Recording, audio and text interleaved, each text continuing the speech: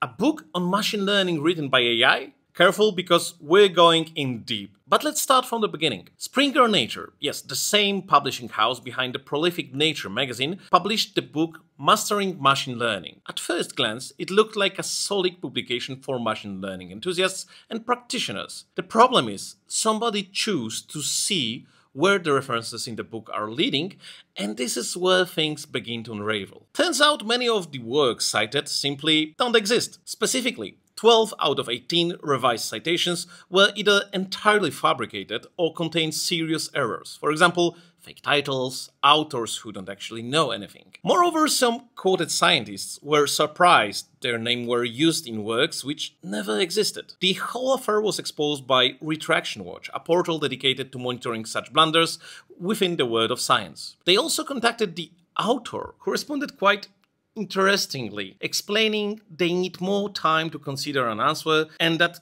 credibly assessing whether the content was AI generated remains a challenge, since even human writing can resemble artificial intelligence. Yes, I also think this sounds like